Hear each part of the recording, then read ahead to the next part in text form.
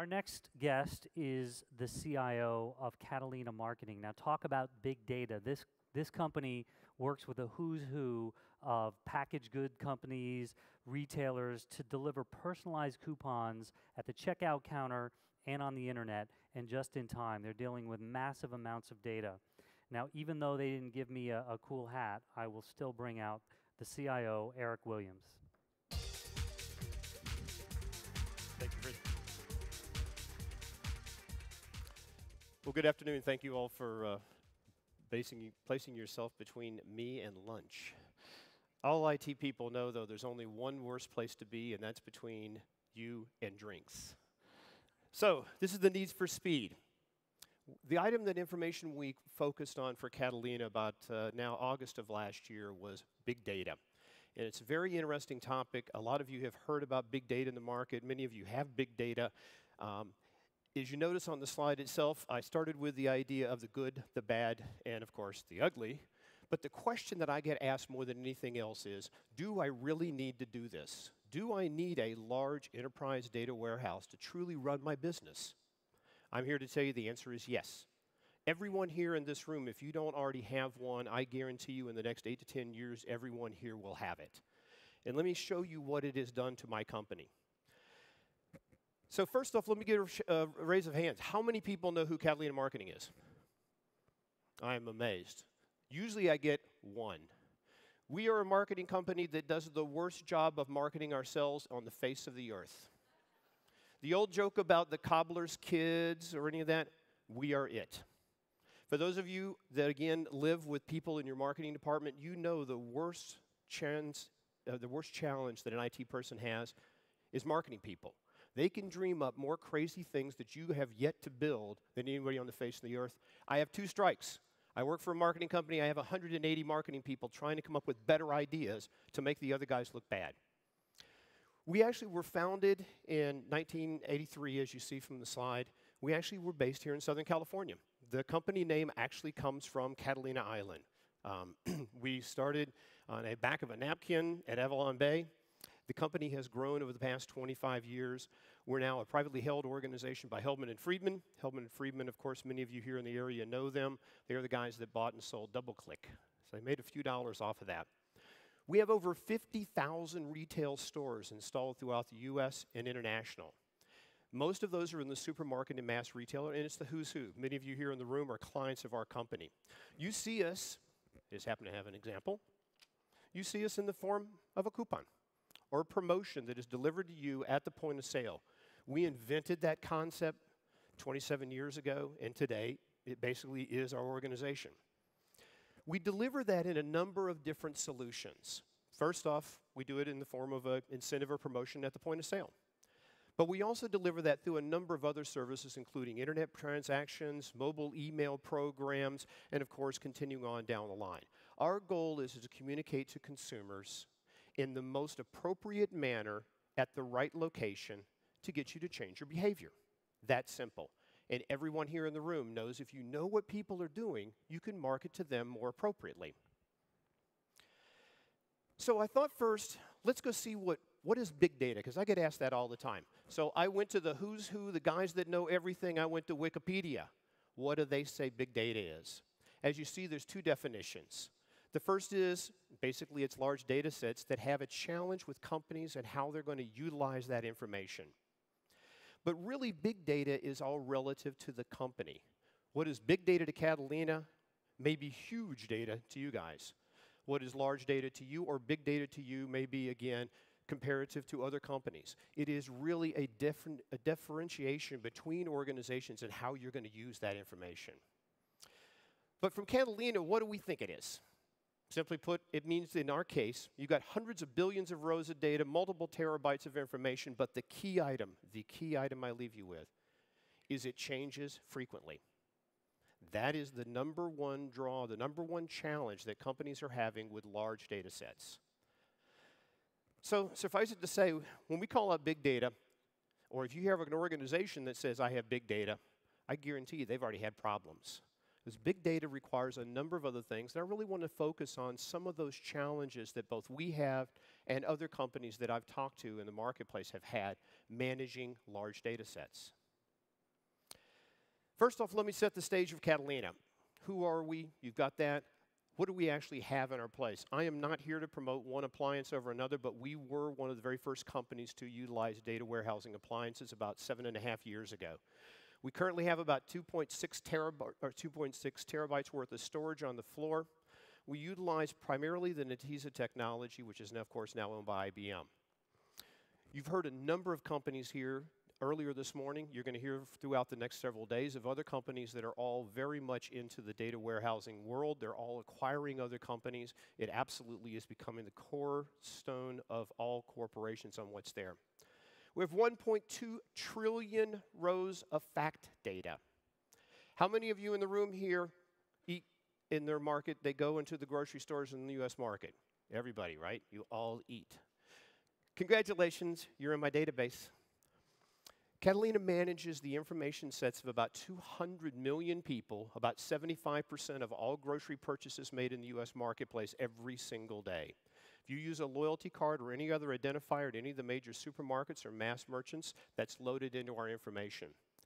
The largest of the tables, as you see, is about 60 terabytes that's there. That data is refreshed every single day. About 600 million rows of data are unduplicated in one database every day. People ask me also, well, how do you get to this? You put all this information in there, how do you get to it? We do use a who's who of information standards. Again, I'm not here to promote one company over another. There are absolutely best of breed in a number of different categories that are out there. We happen to use SAS for our statistical services. We use MicroStrategy for a lot of our reporting and visual communications, actually out to an iPad device. Our sales teams actually have iPads and can actually bring up information real time from an iPad device. We also use the Oracle Brio product that Oracle picked up from Hyperion. So again, does a lot of our financials. But again, not here to promote one versus another. There's a lot of different technologies out there. What I really want to spend a few minutes on is to describe what do we do with it? Why does it make our company different? And that really is a key example. There are, I'm sure, a number of you here in the room that come from the consumer packaged goods companies, people such as Procter & Gamble and Nestle and Kraft and Coke and on down the line. Those are our clients. The retailers really are our partners, and we play a mediator role between them, providing you as our consumers with information that we believe would be appropriate to the purchase information that we have on you. One example of that I put up here is from Nestle. As you see, Nestle happens to own the Coffee Mate product. They have two basic products, one Coffee Mate, the other one is their International Delight. So they came to Catalina, and of course we've been doing programs with them for many, many years, but they said, you know guys, what we really want to do is we want to find people that are purchasing milk, but they use it to lighten their coffee, not to just drink it. So how do you go and find customers that purchase milk to use for their coffee? Therefore, they could provide an offer to that individual to be able to say, hey, there's a better offering for you to be able to do that. This is where data mining, and I am a purist on data mining. So let me make sure that I set the stage on data mining. Data mining to Catalina means that I have a supersized data set that I provide to a computer, and it comes back and gives me information that I didn't even think to ask it. That is different than OLAP reporting, where I want to run an information set. So again, I'm going to set up a piece of information, have the computer come back and tell me some interesting things about it that I didn't know. So what we do is we ran this actually was done about 4 years ago for the Nestle organization. We went out and used a piece of technology that we invented called behavior activated research. Most of you here in the room have seen this technology in operation. You didn't know where it came from. But you see it in the form of you go shopping in a store, and at the bottom of the receipt tape that's handed back to you, it says if you'd like to win free groceries, you want to do something like that, call this 1-800 number and answer some questions. We invented that concept. We utilized that such that we could print an offer for free groceries to consumers that bought milk. So you bought milk in your transaction, we communicate a message. The message would say something simple. Get $10 in free groceries if you'll call a 1-800 number and answer some basic questions. When you do that, that number that was printed on it was a PIN number unique to you. It allowed our computers to link your behavioral data to your attitudinal data such that we could understand what you think about products and what you actually did. So with that, we were able to mass a set of consumers that answered the question, because of course it was in there, do you use milk to lighten your coffee? Those that did became the sample set, put that against the system. Now I could find consumers, put that in place. What did that mean to the business? If we had done this on a generic aspect, gone out to the marketplace and said, give me all the consumers that I think, based on milk purchases, would be interested in this, best case, 12%. Best case. In reality, it's much less than that. Because of data mining technology, it's allowed our company to provide this kind of information to our clients, and you can see the scores that are out there. On a 10% model, if you're going after the top 10%, it's an 84% confidence rate that the consumers that are there that will be interested in this particular product. Now, I'm not guaranteeing you're going to like their product, but I can at least make sure that the offer that's provided to you is something that would be of interest to you. So if you look at where Catalina was 5 years ago, and I'll say this slide actually comes, we have 70 full-time statisticians, several PhDs that do nothing but build models in our company. Predictive analytics is our business. It's exactly what we're ending up doing. 5 years ago, they were doing this on a PC. As you see, about 100,000 IDs, about 1 million records, on down the line. Today, 100 million IDs, 1.5 trillion records, 800 terabytes worth of information sets on down the line. The key point, though, look at the time. The speed of the information set has transitioned our organization. What used to take 6 weeks to select the predictive models, for those of you that actually know anything about analytics that's here in the room, you'll know that most statisticians like to get between a 10 and a 20% sample set. 180 million people, 10% is 18 million records. And that's just for one product. You take it across the line, it's staggering. So again, we've been able to take 6 weeks, 4 weeks, 6 weeks, as you see in the slide, down to, in reality, we can do that in less than 3 days. The same number of statisticians that used to take weeks to do a program are now generating, and this slide is slightly dated, you'll see it's 2010. This year they will generate over 1,000 models and execute them all in almost real-time cases, and that is our next goal. Our goal is to take this truly real-time based upon the data that's happening in those stores instantaneously against this information set. That has changed our business to a point that IT is not only the seat at the table, we drive those meetings. Because our marketing people are coming in, how can you do this better? How can you do that faster in our business?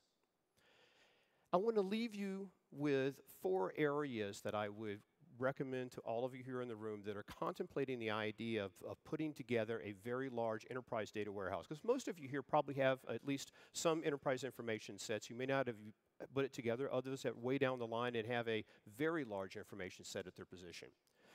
Key things, though, to keep about, and that is that there are a tremendous number of mainstream companies that are looking at services. There is not a one-size-fits-all. Again, I am not here to promote one technology over another. It depends on how your business operates, your company operates, on which one will be most effective for your operation. But you can see the interest level, and I will take a bit of a contrary view to the comments that were made earlier today. While there's 85% of the data in the market that is non-structured, I'll buy that. I will tell you that most companies in this room are probably worried with how I can do better with structured data. How can I get more information in the hands of my users than the unstructured information? That is going to move, and I agree with them that they're going to move very rapidly, but today the challenges are, how do I handle that structured data? I will tell you one of the biggest challenges Catalina had and still has to this day is not the appliances that are allowing us to have this information sets. It's all of the tools and services that connect to them. It has changed and is causing still to this day challenges in our organization. ETL, how are you going to move this? Again, I made comments earlier, 600 million rows a day. You don't just do that off the case. And I'll tell you, companies like Informatica and others have revolutionized their products to be able to keep up with the vast quantities of data that's coming along. Look for linear scalability. Most of these companies will tell you, oh, absolutely, my system will scale infinitely. Well, will it really? Find out what's there. Workspace.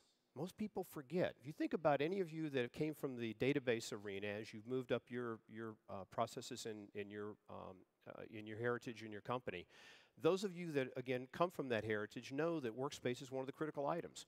How do you do that when you have a 600 to 100 terabyte warehouse? Does that mean you have to have multiple copies? How do you do the scalability? How do your DBAs accommodate those kind of things? And one of the biggest challenges is I have a lot of companies that come to me and say, hey, did you guys use the same people that did your Windows SQL kind of services years ago, and did you just move them into the Linux world? No. Comment was made earlier, the people that are one of the biggest challenges in the marketplace, and I will agree with it, it's talent. Finding the right people. For me to find people out in the marketplace that know how to manage large data sets, they are few and far between. They are critical. A couple of important things to keep in mind. What about the resilience of the data? Does it change? Answer is yes. How do you move that kind of volume of data around when you're going to be talking about movements in your information set? Again, as I mentioned a minute ago, what about the staffing? Am I prepared to take this particular piece on? And do you understand what it's going to be for the workload that changes in your company? There are much different techniques that are needed to handle the kind of volume data that we're talking about as compared to the traditional OLTP environments or even OLAP environments in small-scale services. It will change your company and what goes on. Some of the challenges, I mentioned a few of these: backup and recovery, business continuity, replication, workspace. How are you going to handle those kind of pieces that are there? Again, these companies will walk in and they'll say, hey, put this appliance on the floor and I can handle all your data. What about all the services that go behind it? One of the big items we had was whether you needed to have a batch window to do this. Do I need to take the services down? There are trade-offs. Most of the appliance vendors out there will tell you they can do concurrent loads and reads. Yes, they can, but there's an overhead cost to do that. Are you willing to absorb that time frame when those processes are happening into your businesses? In summary, there really is a tremendous proliferation in the marketplace. You're seeing it with IBM, EMC, Dell, HP, Oracle, all buying technologies to build into their companies. The proliferation of EDWs into the marketplace is at a staggering pace. And again, for those of you who are in the room, if you don't have one today, I will guarantee you will have one in the near future. A key thing within Catalina, and this is an interesting piece that I would have never guessed. You know, people ask me, what do you see today that you would have never guessed 5 years ago? I would have never believed that my marketing and sales and my CEO know what speed of information means to the business. We literally have our financial planning and analysis team that have helped us quantify a reduction in speed. In other words, a query that used to take me 30 seconds, if it now takes me 20 seconds, they know what that means to the bottom line of this company. They are pushing hard for us to get to a truly real time because they know what that's going to mean to this organization. What are the headaches from pushing it? We've seen them. And huge challenges that have gone out in the marketplace. The big piece, though, that you're going to find is that all of your staff is not willing to go there. It's going to be a big change for them. And when you really move the business around, their appetite for data is going to be staggering. We put together a center of excellence for our business intelligence team. That group has completely grown. It's become almost the key cornerstone of all information for our organization. And lastly, there really is a hidden infrastructure cost for managing this. Many people don't think about it. Let's go buy a box, let's go buy a Teradata and a Netezza on down the line, put it in, and that's going to answer my questions. No, it won't. Tremendous amount of overhead and throughput that has to be put in place to make that happen. So, in summary, I leave this with you. You've seen this in the fun house at the fair. Once you enter, there is no going back. I couldn't go back to our company today and say, hey guys, you really don't need that information. You really don't need it that fast. Their push to get it faster and faster and faster to be the leads in the marketplace is changing our company today as much as it did 5 years ago. So with that, I leave you with the idea, enterprise data warehousing, big data, it's in your future. If it's not already, it'll be there soon. Thank you very much. I appreciate it.